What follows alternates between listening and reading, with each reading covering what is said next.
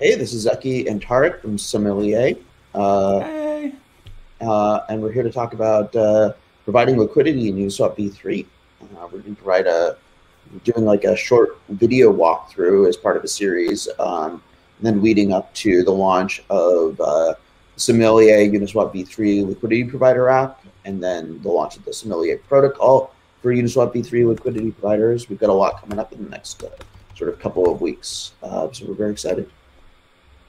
All right. And Zaki, I think well, as people, are sort of aware that we're live, maybe we want to give them a few minutes to come in. And before we get started, maybe talk about your thoughts about, the launch of Uniswap V3 so far, what you've seen, maybe some, one or two things that stood out to you. Maybe what's the number one thing that stood out to you, or the number one big, insight you had since Uniswap V3 has launched live? I mean, I probably stopped looking at what was going on about when I went to sleep last night. And then, Was that 1 a.m.? yeah, and then I've been in a MEV mitigation protocol design conversation with Wow. the ETH scaling people this morning. So I haven't really, I'm a Yeah. little bit out of date. But the thing that I thought was most surprising to me was that we are seeing a lot of I would say that like the complexity of liquidity providing strategies um, has been sort of a little slower to take off than I was expecting. Um, we are seeing people concentrate liquidity in the big pools.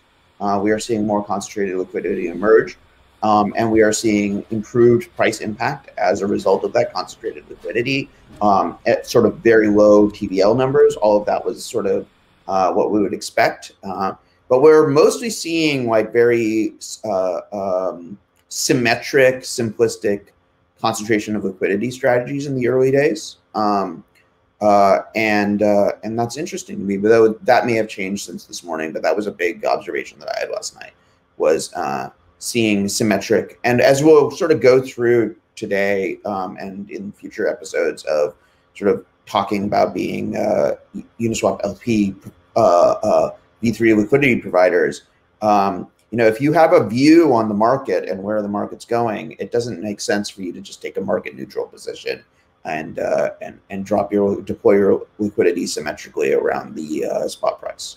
It may make sense for your stable coins, but we're also seeing symmetric liquidity around the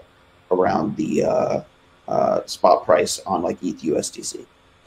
That's awesome. I read a tweet yesterday from Dan Robinson who was asking, whether or not the price of Tesla on a prediction market, what's the probability of price of a Tesla on a prediction market converging on the actual price of the token. And I was curious, do you see Uniswap V3 as a new type of prediction market for token prices? I do. I do see Uniswap V3 as a new type of prediction market for token prices. But that phenomena has not yet revealed itself in the liquidity pool dynamics. So far, we have a reluctance to make a prediction. But like the view of Uniswap V3 as a type of prediction market is actually one of the sort of guiding things, as we will be talking about over the next couple of months, which is how we're designing Sommelier for Uniswap V3. Awesome. All right. Well, I think we've given some time for folks to come on in and get started.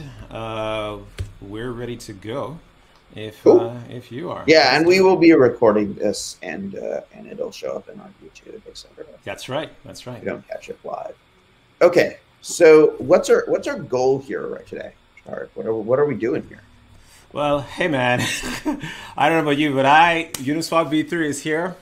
And I want to take a position. I heard stables is where the party's at, and I would like to do my first stable liquidity position on Uniswap. I'm excited. What do I do? I'm here. Yeah, you're driving. I mean, why are we talking about stable coins? We're talking about stable coins because Uniswap V2 was not optimal for stable coins. It did not. It didn't give good prices for stablecoins, and that resulted in a huge amount of adoption of alternative AMMs like Curve.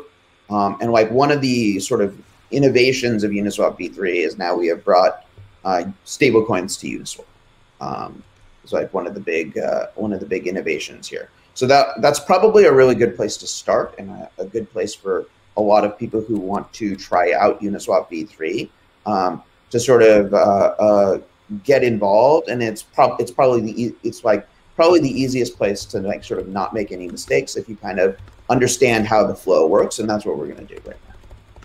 Awesome, let's do it. So what do we have? We have a MetaMask wallet that's loaded up with the ETH right now,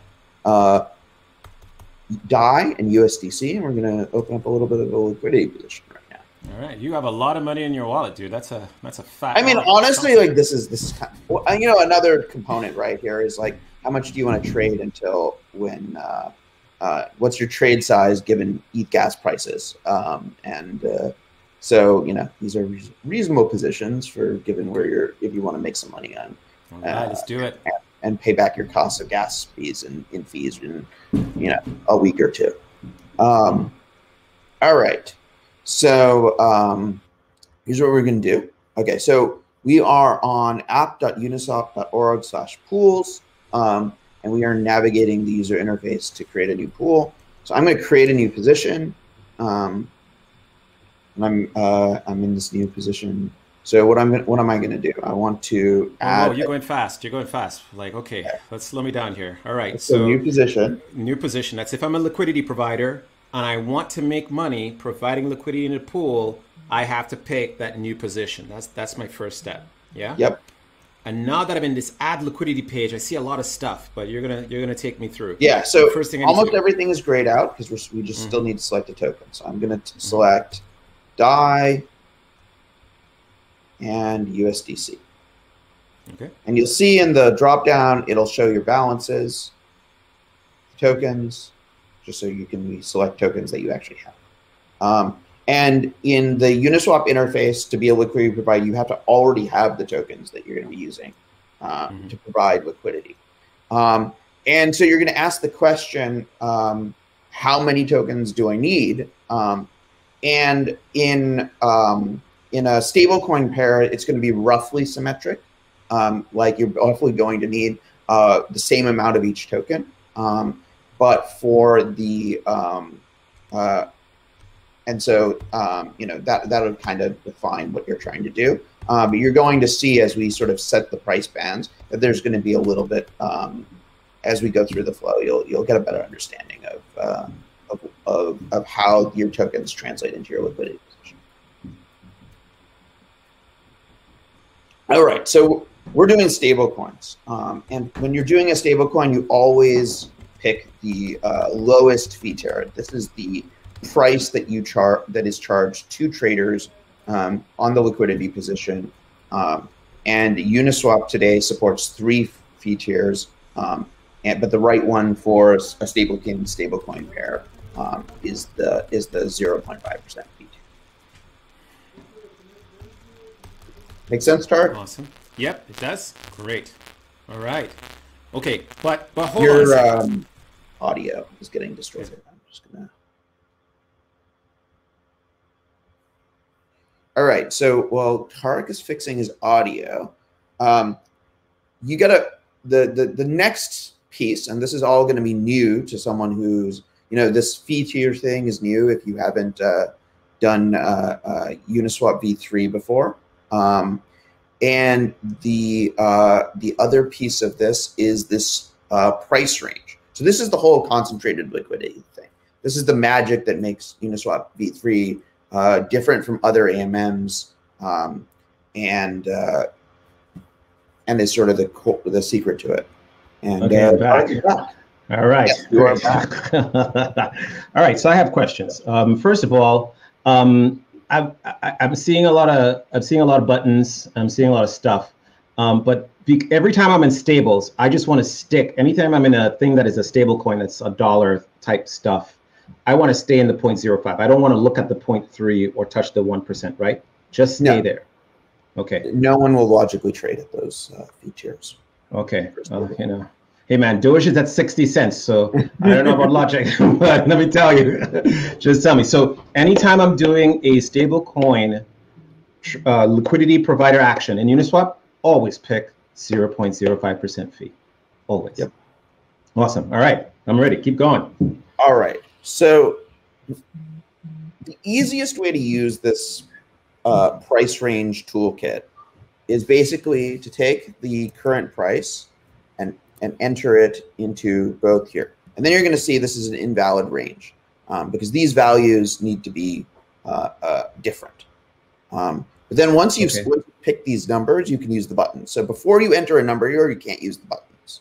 Got it. Okay. So let's just make sure. I got to take this slow. The numbers cannot be the same in the min price and the max price, right?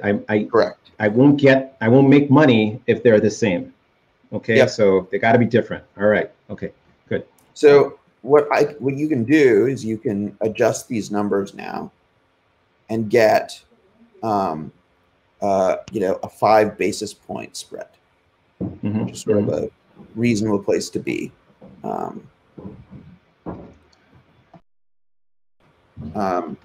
We are setting up a 5 basis point, a 10 basis point spread now between our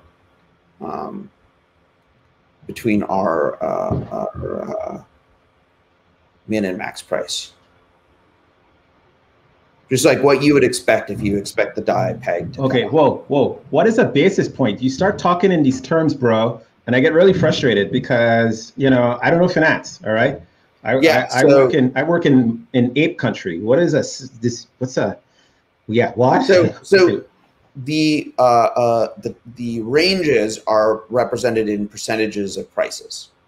Okay. And so you've got this this 0.01% tick interval, which is the interval in which you can set prices. And what we're saying is you can actually just come in and you can set these values based on that. And basically, this is about how big a spread do you think the price is. So basically, here's the kind of the mental model here, right? If the price is if the trading price, the spot price, is outside of this range, you don't collect any fees. Yes. Okay. But if the spot price is in the range, but you have a wider range than other people, you're going to collect fewer fees than those for like the same amount of liquidity that you've added. So each person is adding $1,000 of liquidity. One person has, and the trading price for the day is like, let's say, 0.002%. One person who's opened up their position is putting that $1,000 in just that 0.002%. And the other one is providing it over, let's say, 0.001. 0.01. Right. A slightly bigger range. The fees are going to go on that $1,000 first into a greater proportion to the party with the narrowest liquidity, narrowest liquidity band. Okay.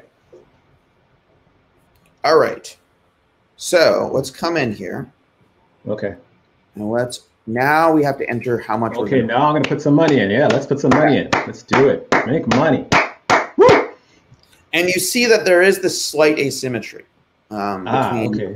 between how you, and that's normal. That's a result of how all these pieces fit together.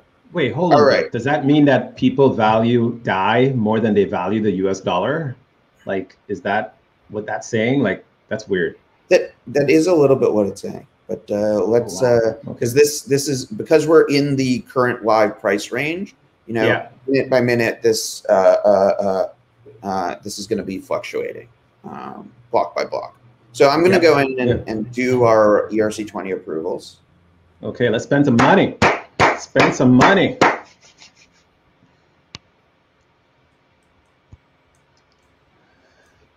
Block confirm. Are we good? Yeah. All right. That's the next transaction. Okay. So that's one was to spend the DAI, and then the next one was to spend the USDC, right? We had to give permission to do that. All right. So, and this just basically is happening every time you create a new liquidity position with a new asset. You first have to approve the tokens in the pair. All right. So now we go make some tea. Yeah, now we go make some tea, have some coffee. Got a donut. Now, while we're waiting, can prices change against us? Like while we're waiting for these transactions to confirm, can the pool and all this stuff we just set up like move out of whack, or is everything going to be okay when we come back after the block? I mean, so all we're doing right now is we're approving the token. So we haven't done anything. Okay. That is we didn't do anything. Yeah, we're not even spending money. We're just approving stuff. Okay. We're just sending the miners gas to. Yeah. Now, is that approval is something that MetaMask requires, right? I mean, it's an approval that it's a thing that ERC20 requires. ERC20 requires. That's right. Good. Okay. So you got to get permission, approval to spend, and then we spend. All right. You said you were on that MEV meeting today, huh? Did you? Seems like you guys still need to make some progress. Oh, whoa. Yeah. Okay. Here we go. All right. Here we go. All right. So now we are ready to spend some money. Woo! Liquidity provider time. All right. These are our prices, and I'm gonna. Yep. We're gonna put some money. Okay. Cool. Now this range. This says we're in range. Okay. Yeah. Our LP position is in range. That means that when we activate this position, we are going to be earning fees. Okay. Nice. This is the range, and this is the current price. Nice. Let's do it. It seems like our current price, or where the price is kind of at the top end of our range, right? The price was a 1.0053, whereas our range was a 1.0054. Does that mean that if it keeps going higher, we would go out of range? Oh, we got problems. Okay. Right.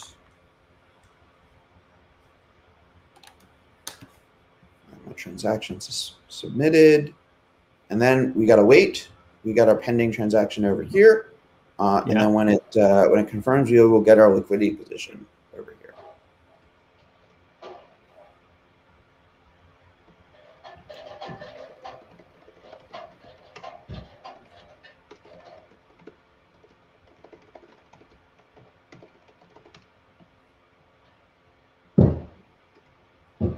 All right.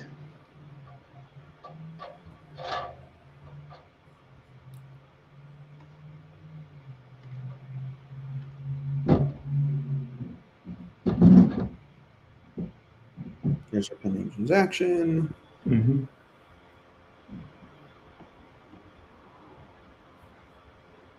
Yeah. All right. I see it on each scan. All right. 8 minutes.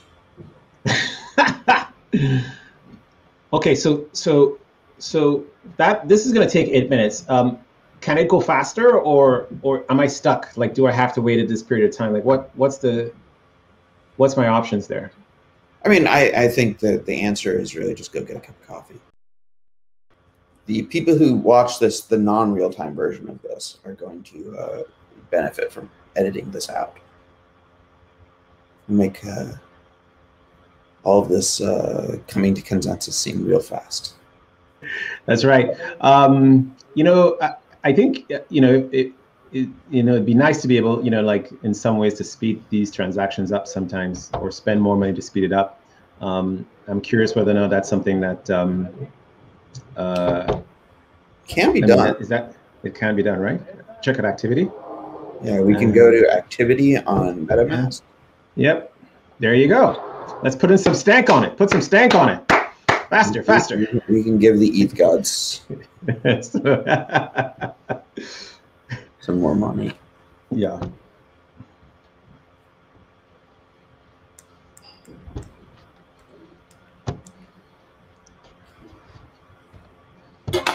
I think if you check Etherscan, it might. I don't know if that might be different.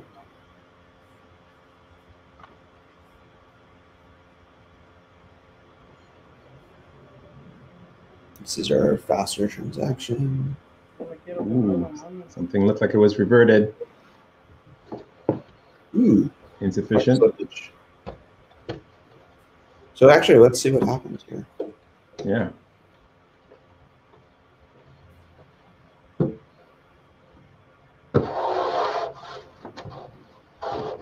I guess the prior transaction will still go through, right? Maybe. Let's go take a look.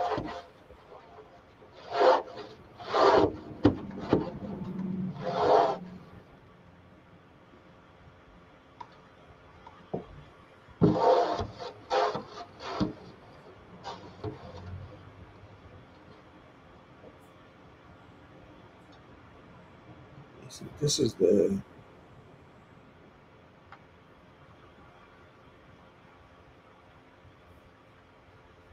Yeah, so, okay, I think this failed on the price slippage check. So really? I think we're going to have to end up doing. Okay. So,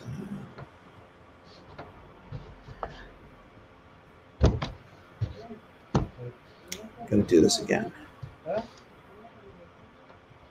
All right, let's try.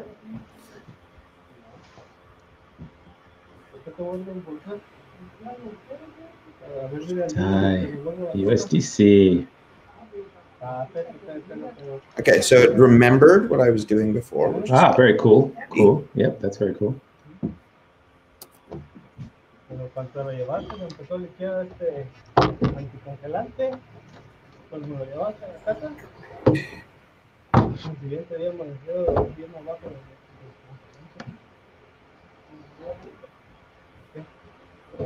Yeah, it would be nice if I could see, when we are adding this, be able to set my transaction speed on chain. So if I don't want to wait, I can get in there. It'd be nice to do that.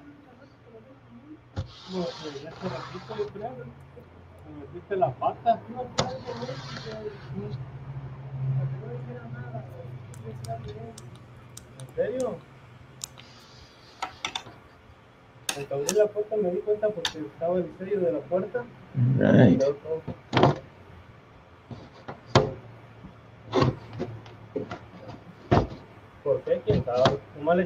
Okay, we have looks like a transaction. We have a position. Congrats. All right. Woo! The current price, did that price drop? Yeah, it did. Wow. That went from 1.004 to 0.995. That's, how big a drop is that? Okay, so here's what we have. We have this like beautiful NFT here. Yeah, first of all, that is amazing. We have the value of our liquidity. Mm-hmm. We have the value of our liquidity. We have the and we haven't gotten any fees yet. They'll show up. Oh, see, here we go. Fee just popped up. Oh, money. Did we make money? Yeah, we made some money. Yeah, absolutely. How much is that? How much money did I make? Some tiny fraction of a penny. Okay. And that's for $1,000 in liquidity. Yeah. So what I think here from all this is it seems that I have to share these fees with everybody who came into the same narrow active position. So it seems that you have everyone, you're sharing fees with everyone whose position crosses the spot price. Got it. So everybody who made the right prediction, you're going to share fees with them. Yeah. Got it. But whoever's position was narrowest while crossing the spot price got the largest chunk of the fees relative to how much liquidity they put. Right. So it's a fun, this is the game, right? The game of Uniswap V3 is how narrowly can you predict the price? How precisely can you predict the price? Right. And that'll give you the biggest bang for your buck in terms of fee revenue. Got it. This is amazing. So now I can see the fees that I'm making in real time. And this is different from V2, right? Because before the fees would be reinvested, but now I have to go claim this money in order to withdraw it.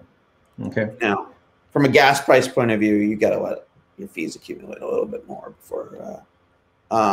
So let's just kind of go through what all the elements of this UI is. So you have this lovely NFT. You can see your fee range. You can see what pair you're in. You see the total value of the liquidity you have. You see the range on your prices. And this is like, I think, like one of the things that, is kind of a little bit of another sort of unexpected change, is that once you have an NFT for a price range, you can add and remove liquidity from it. You can say, hey, I want to put more money in. Okay. Not actually going to do this, but you can put more money in. Let's put some more money. Let's do it. Move right. Woo. And then you can also take money out. Okay, let's walk through that. Like what does that mean, take money out exactly? So let's say that this position is not working for you. Let's say those fees, bro. I don't know, man. I can't eat anything on 0.00276 cents. Daddy got to bring home bacon. Mama hungry. I can't do that. All right, what we got? So what do we do? You might find that the range that you picked is either too wide, too narrow, not working for you for a variety of reasons. The spot price moved. We go through a DAI recession. DAI's at 90 cents. Yep. Okay, so you want to you don't, or you just want to use the money for something else, deploy capital elsewhere. What the cool Andre's on the phone. Andre's on the phone. He's like, Tarek, come over. There's some interesting questions that have shown up in the. We got questions. Chat. Oh, awesome. Yeah. Well, think, continue. I interrupted you. Also Let's retweeted us, so yep. We will be meeting some new people. Okay. So yeah, there's a good question here. Which is, you look here and you see hey, I can take liquidity out of my position. It will also collect any of the fees that are outstanding whenever I take liquidity out. You can also you can also take your fees without having to do anything. Oh, nice. Again, doesn't make any sense from a gas point of view at the size of position, but but you can remove your liquidity. Let's like take 10% out. Well, you're not going to do that, right? Because the gas price. I mean, I can. We're just doing a demo.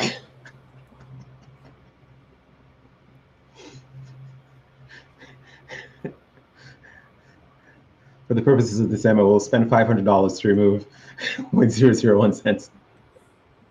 Exactly. And it works.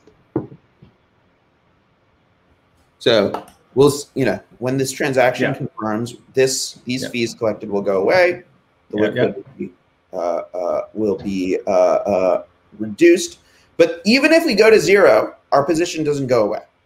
Once you've made an NFT, you can keep adding the liquidity, till the end of time. Got it. And so, like, one of the questions,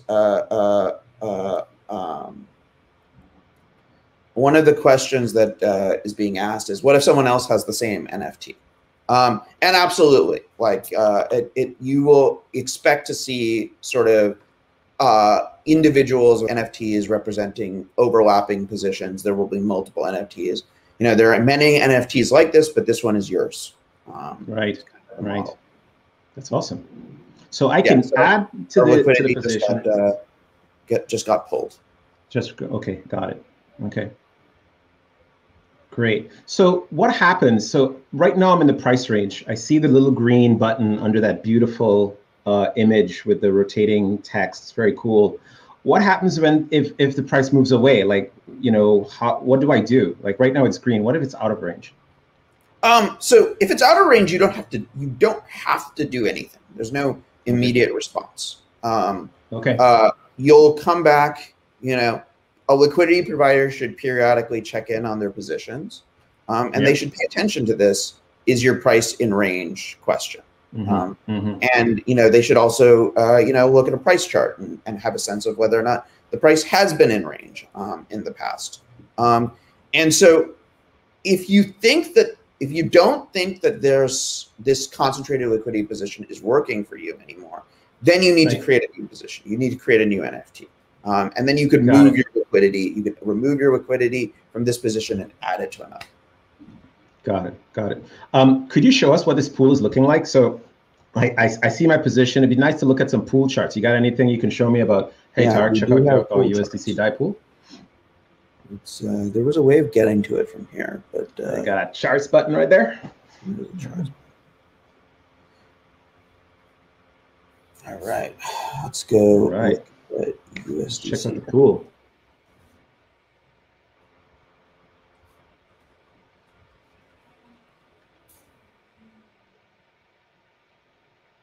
All right, let's look at how the liquidity is distributed.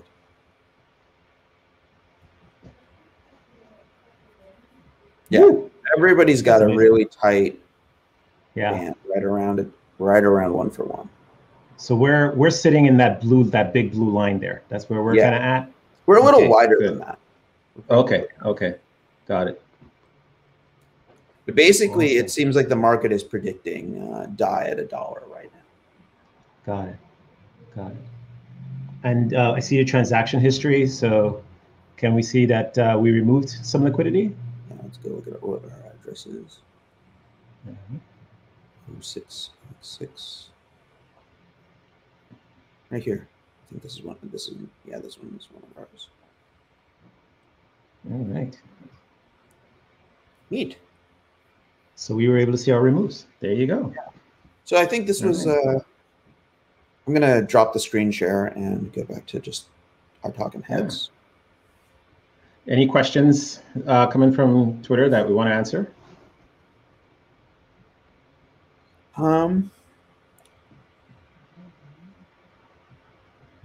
Yeah, so there's a question about impermanent loss. So I think impermanent loss is probably going to come, like one of the advantages of talking about stablecoin pairs is that impermanent loss is not really a thing in stablecoins because there isn't a lot of relative price volatility. Impermanent loss sort of kicks in when you start talking about more volatile pairs. And so we will be doing a future episode about more volatile pairs, and I think that would probably be a great place to talk about impermanent loss in Uniswap V3 with some examples. All right. Are you ready to call it an end, Tarek? Yeah, I think we have another one coming, right? So this was the first one we did for the first tier because there are 3 price tiers. We did this at the 0.5%, 0.05% price tier. We're going to go do tomorrow. We're going to do an 8 price tier at the 0.3%, right? Something that is not a stable coin, and take a look at the price action there on the Uniswap. And that should be exciting. Same time, and look forward to it. Thanks to everyone who showed up. Uniswap V3, it is awesome, and you as a liquidity provider get more control where you place your liquidity, how much, for how long, and essentially concentrated liquidity, which band you want to place it in. Super good stuff. Thank you, Zaki. We'll see you guys. Bye.